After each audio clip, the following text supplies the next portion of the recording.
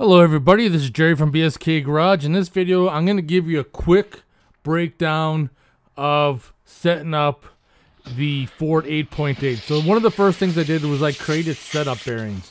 So I'm just in the process of cleaning the setup bearings and oiling them. The purpose of the setup bearings is to allow the bearings to be taken on and off the pinion in order to get everything set up. So right now what you see is I'm using a pinion depth measuring tool, and there's a mathematical calculation that you gotta figure out to get your pinion depth, and it kind of gives you a starting point. So you put all your shims on, and you can see what I mean by setup bearing. It just goes in. We don't use a crush sleeve at this time.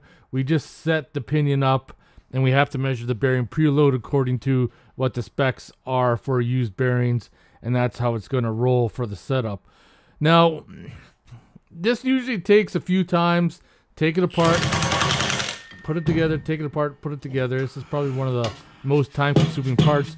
Always tap your pinion front and back with that rubber mallet, kind of get the bearing set. Now I'm just measuring the preload to make sure that I'm somewhat in spec before we try to figure out the carrier shims.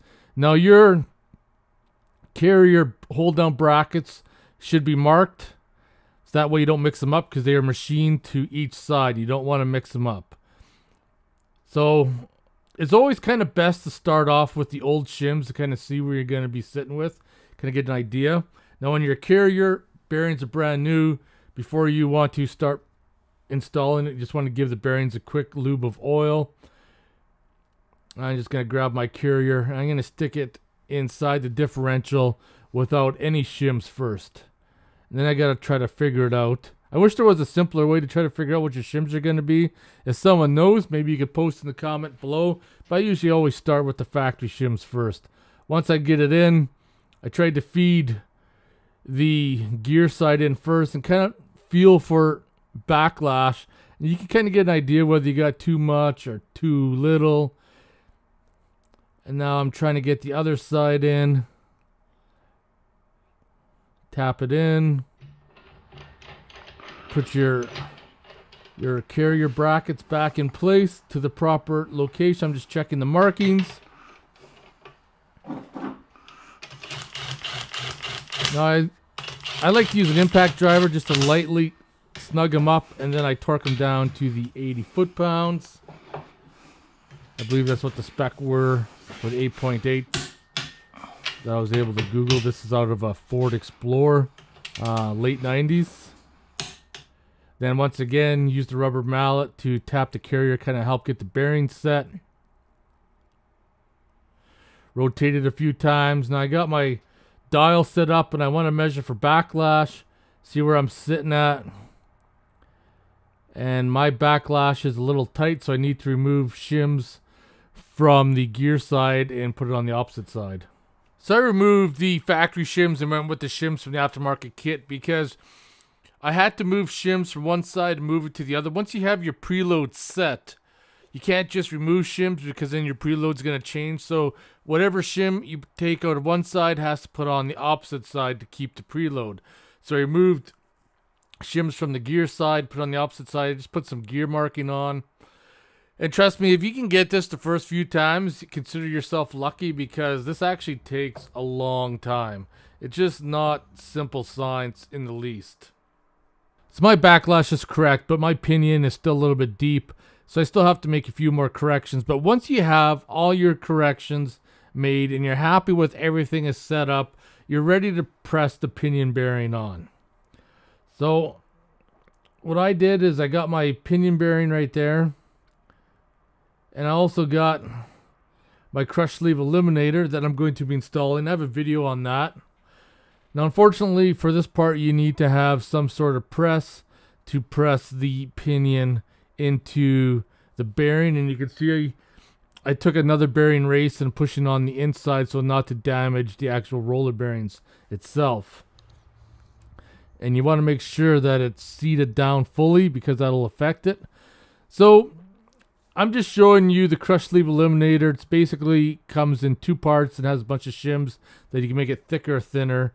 And there's a good look at it right there. It's important to know which way the orientation goes. You're going to use one. So I'm just tightening it up. And then then you want to measure your preload on it. You want to make sure the preload is right in spec with what you're supposed to be. So now I'm just sticking the carrier back in for the final assembly. Double check everything. Use my brass hammer, kind of tap it in place. Bearing caps are in. Torquing them down. Tap it again with the rubber mallet to help get the bearing seated. Rolling it. Double check my backlash. Backlash is in spec. A little on the loose end, but it's still good. Doing a final look at my pattern. I'm happy with that pattern, with the way I got, so I'm going to roll with it.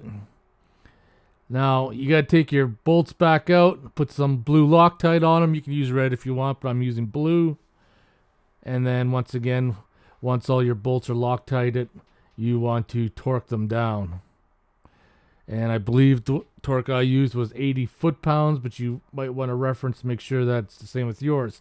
Now, with the pinion seal, what I like to do is take some grease and put grease in where the spring is. That way when you're tapping it in, there's less of a chance of that spring popping out, because if that spring pops out, then that seal's not going to work as it should.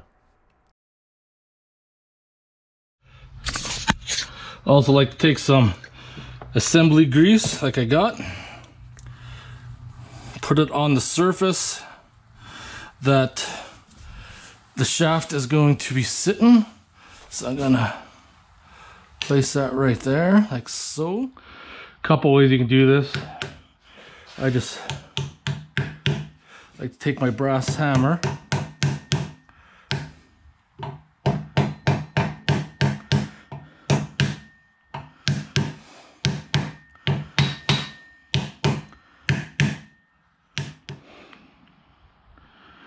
alright.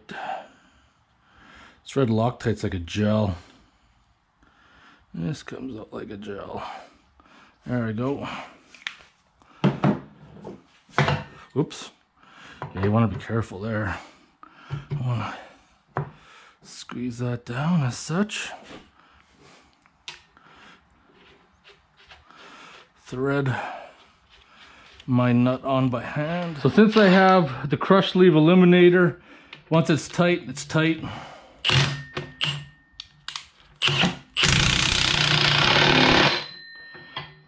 Just as such, because you're not gonna go any further.